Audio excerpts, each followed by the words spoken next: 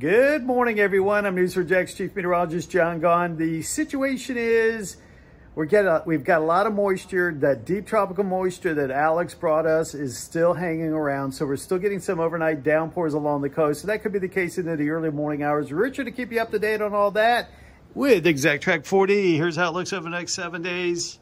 Note those daytime temperatures, ouch, as we head towards the midweek, Wednesday, Thursday, Friday at the end of the week. We're all looking at daytime highs in the mid-90s. That feel like temperature approaching 100. And then we get to Friday, Saturday, and Sunday, and that rain chance gets pretty darn high. You got weekend plans? Start to think twice about your outdoors plans.